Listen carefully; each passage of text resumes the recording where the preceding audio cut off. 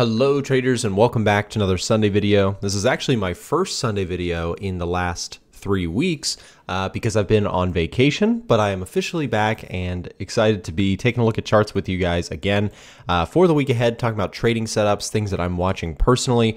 I'll talk about trades that I'm currently in, as well as some actions that I've taken on some of my own accounts. So let's go ahead and jump right into this. We'll be covering everything from the US indices. We'll talk a little bit about gold, the dollar index, currencies. We're going to touch a little bit on everything here. And I wanted to actually start with looking backwards. Let's talk about the NFP figure that came out last week. So the NFP, the jobs numbers themselves, the employment change was really quite strong.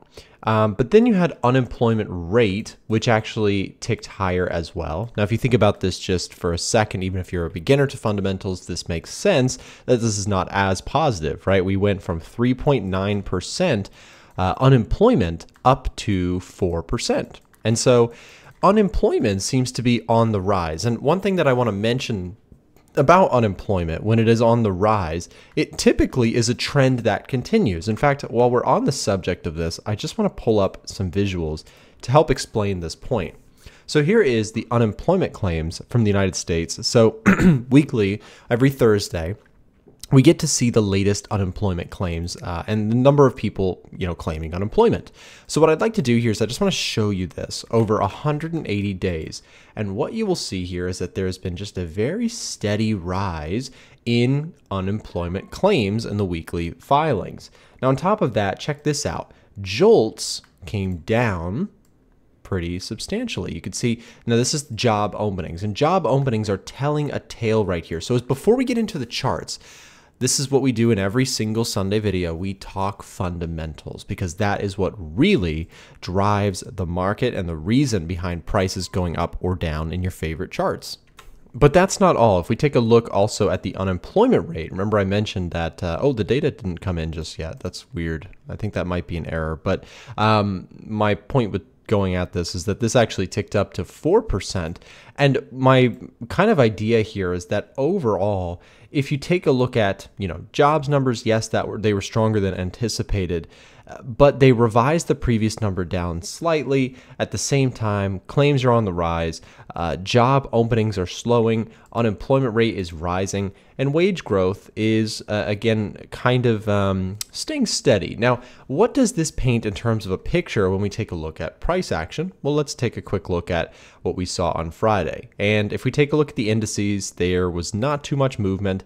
Back and forth a little bit. They dropped in the morning, they rallied back, and they ended kind of like this. So it was like a, almost like an S-shaped day. It was kind of an interesting one. But that's the indices. Take a look at the NASDAQ, take a look at the Dow. Same kind of story. What didn't like it so much was the Russell. And remember, we talk about this very often, but the Russell is more sensitive to interest rates than some of the other bigger indices. And that is because these companies are mostly ginormous ones that have plenty of cash reserves. And if interest rates rise, sure, it's not as good for them because the consumer gets hurt because, again, inflation's on the rise and there's problems that come with it. Borrowing costs are higher. People aren't going out and spending as much. Yes, but they have cash reserves, so they don't need to borrow money themselves so much. But the Russell is comprised of smaller companies, and so this smaller company space needs really for it to really explode higher. A lot of people are saying, when is the Russell going to make its recovery move? When is this big jump going to happen? In my opinion, is and most consensus thought is that you need a kind of a perfect scenario. You need growth to be going strong, and you need inflation to be under control. And that's not quite what we see right now. With jobs numbers coming in hot, the idea is, well, inflation might actually stay a little stickier for longer. And there's also the concept that growth right now could be challenged by this higher interest rates for longer story. We are seeing some evidence of that. Again, if you take a look at some of the other economic data points, mean, check out GDP. GDP numbers came out again lighter than anticipated. This is the you know, kind of the staple for growth. And we see PMI data for manufacturing. PMIs came in a little worse than forecast. Services was better than forecast, but again, some mixed data there. We're not seeing resounding growth to counteract the inflation that seems to be still sticky. Anyways, let's keep going. I want to also talk about the big one. This is gold. And I actually did pick up a gold long position on Friday, and I, to be honest, might have been a little early with this one. So I ended up buying this pullback into this area here, thinking that we would get some sort of a bounce. I still remain long on gold, even though we had a huge down 3.5% day on Friday. I like the story for gold. It is still on the Edgefinder's top setups page. If we go take a look at this really quick, we can pull this up.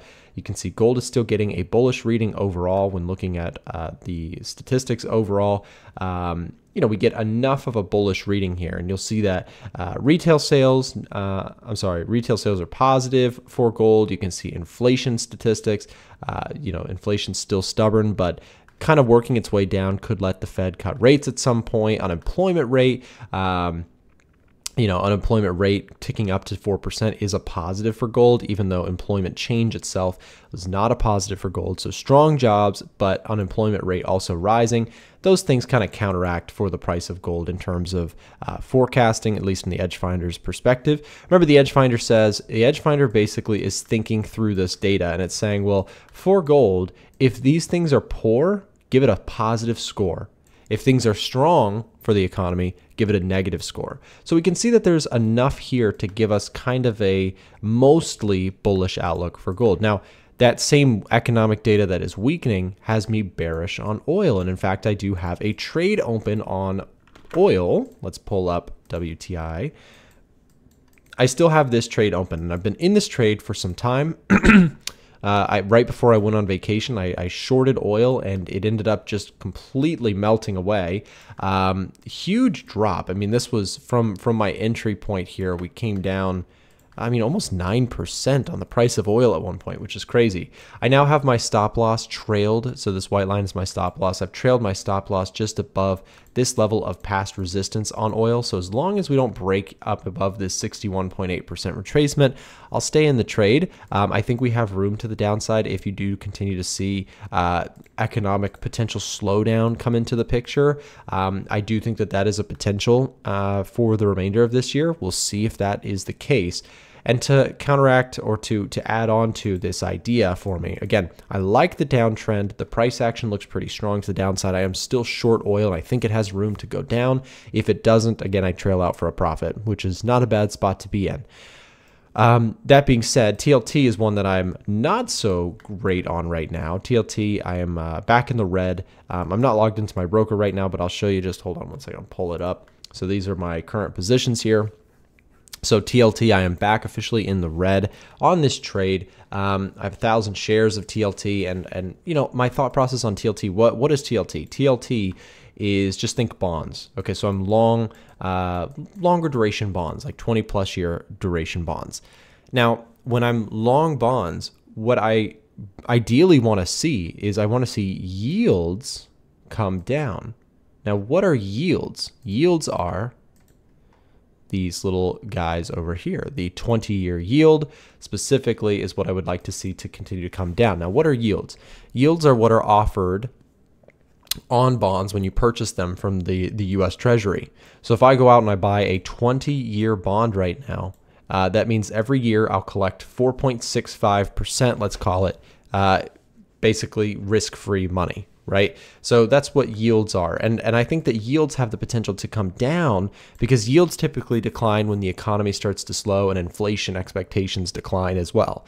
So I think that those things could happen this year. I think that, you know, again, when I look at a lot of the the data that we have talked about, I think that they're pointing in the direction of some more slowdown is on the way. Again, the big one being that GDP number that we talked about earlier.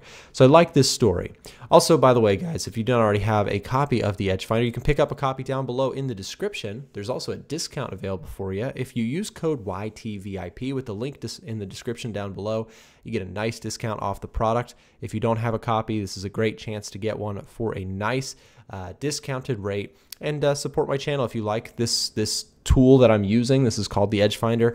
My company, A1 Trading, we build tools for traders. We're about a 10 team strong, or a 10 people strong team in Atlanta, Georgia, and we build this stuff day in, day out. We also have, of course, like a team of the content editors behind these videos and stuff like that. So if you have thought about getting a copy in the past, let me just show you. You get access to the top setups page. You get access to the Edge Finder indicator page, our data scanner pages where you can just go through tons of different market data points, seasonality readings, economic data, labor market data, inflation data, interest rates, price forecasts, all sorts of stuff.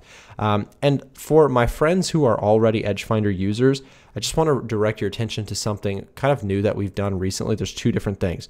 Number one, please leave us feedback. We would actually really appreciate this. We read every single note that comes through from our existing, Edge Finder users. We want to improve this tool for you. It is our #1 priority to make the tool better and make it, more useful every single day, both for my own trading, but also for our customers who are using the tool themselves. So please leave us feedback if you have not already. It takes just a few minutes to fill out that form and let us know what you think we could improve or what features you use the most.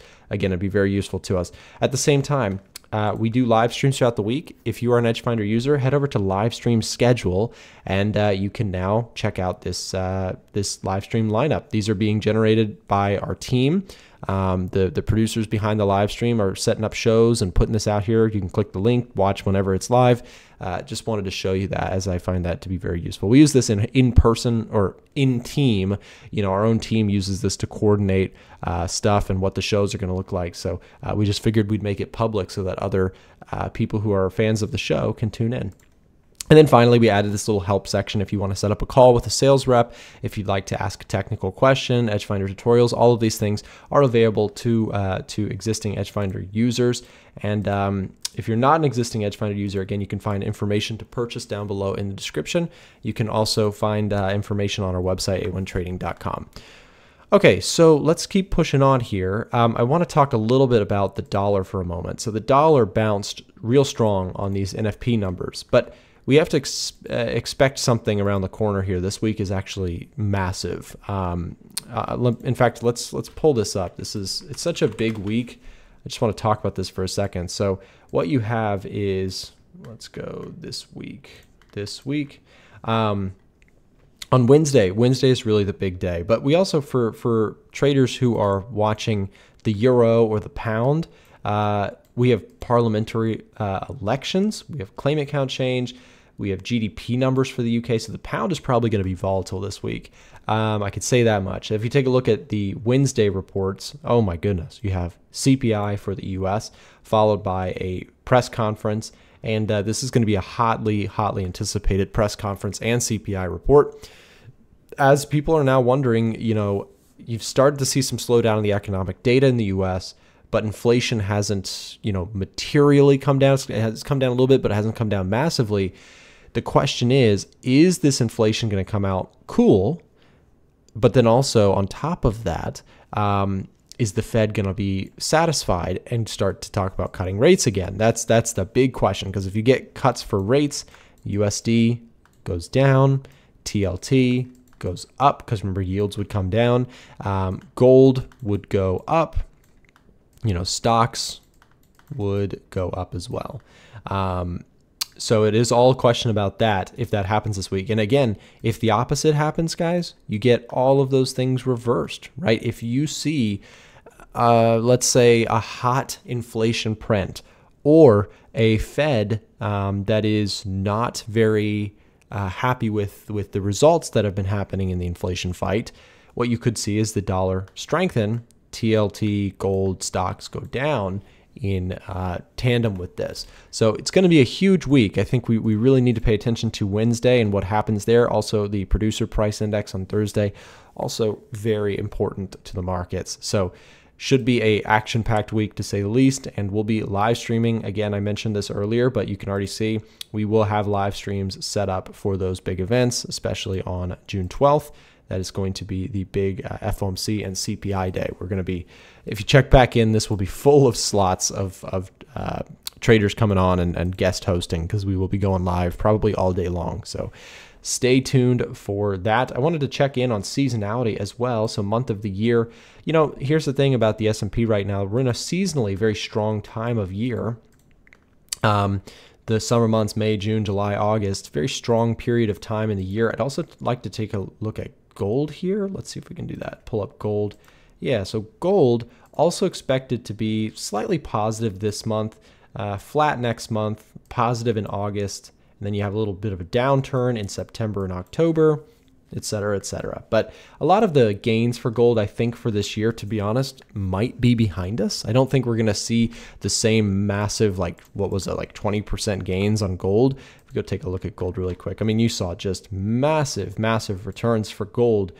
It doesn't move all that much in terms of a percentage point, which I know may come as a surprise, but it really doesn't move percentage-wise. So this far, you know, this much so far this year, it's up 11.5%. At one point, it was up 19%, peak 19% or so. So you could see that it does, you know, it does not move nearly as much as perhaps other more volatile assets. Speaking of volatile assets, here's silver. I mean, silver this year, if anything, is the you know, winner. Take a look at this. So let's call this move from peak to trough 43% almost. I mean, that was a huge move on silver. Now we're seeing a little bit of a violent pullback. I actually think you may see some bounce here. I like the metals. I like them long. And I think that, you know, you had the news here. Why did gold really drop so hard? And a big reason for that is because, at least the headline is that China has slowed down on their buying of gold. Central bank in China, right? The PBOE, I think, or no, the PBOC, People's Bank of China. The slowdown in purchasing from gold in the gold reserves side of things is not particularly attractive for gold prices, because again, this idea was a lot of Chinese and foreign central bank purchases were helping to drive the price higher. But I don't think that it's time to just bail on the story just yet. I don't think that's the only reason that gold was going up. I think that there's also, you know, the unexpected, you know, what's going to happen with the U.S. economy. If there is doubts, then gold may actually look like a more attractive alternative to just being long stocks or you know, having too much money in the dollar, right? So I think it's been an alternative, and I think that story could continue even if China pauses on buying for now. So I still like the story long for gold. I will stop out and be completely admitting that I was wrong about this idea if we break through support here. So I want to make something clear. A lot of times you will hear, you know, traders and you know, people on social media super adamant about you know, a particular stock or gold or Bitcoin or something like that. And while I have moments where I'm very bullish or bearish on certain things, I'm not, you know, perma anything. So when it comes to gold, I do like the idea of staying long gold, but I will say, hey, I was completely wrong if it breaks support at 2,300 here, convincingly down into like the 2260s. You know, if that happens, then I just have to say, okay, I was wrong about my entry and the trade didn't work out. So please understand, a lot of times traders, you know, when they make a big claim, a lot of people will be like, but you said it was going to go up. Nobody knows what the market is going to do with certainty next, right? Unless you are, you know, Nancy Pelosi and you have all the information, right? I don't know. Hands are tied on that one. But for me and for 99.9% of us, we don't have insider information. We don't know what's going to happen next in the markets. We are simply weighing the odds, weighing the probabilities of what could happen, and managing risk appropriately. So if price breaks through this level, again, I will be taking a stop loss on this. When it comes to my oil position, as I mentioned, my other trade, I will trail stops, or my stop is trailed. So if price breaks through this, I'll take a profit. I also have a couple positions that I just wanted to really quickly highlight on my options side of things. So we take a look here. I'm long the S&P 500 and the technology ETF XLK. I have actually sold covered calls against my own position. What that means is that you have the position long. So I have 400 shares of VOO, I have 1,000 shares of XLK, but then I've gone and sold calls against my position. So if you sell a call, right, you get paid a premium to sell that call. I'm selling someone else the right to buy a bunch of shares at a certain price. And so I'm taking the other side of their trade. In return, I get paid a premium. So I got paid $6 on this VOO call, and it was pretty near the money when I sold it. So if the market rolls over, which I think it could, and this is kind of my going back to this, you know, economic data slowing. I just don't love the story for being super bullish stocks right now. Now, if it gives me a pullback, I may look at it a little differently. But I just think that in terms of where I want to be with slowing economic data, I'd prefer, at least right now, to be long gold and to be long TLT. And I could be very wrong about that. But in terms of like the NASDAQ and S&P 500, I think that the upside is limited from here for now. If something changes, of course, I may change my tone as well. But right now, the upside for me on the indices, I just don't see a huge, you know, you had great growth in strong company earnings. Yes, that's a lot behind us. You saw some cooling in inflation, but inflation has a long way to go, and economic data is starting to cool. That could impact earnings. I just don't see massive 20% upside for the rest of the year, returns, at least right now.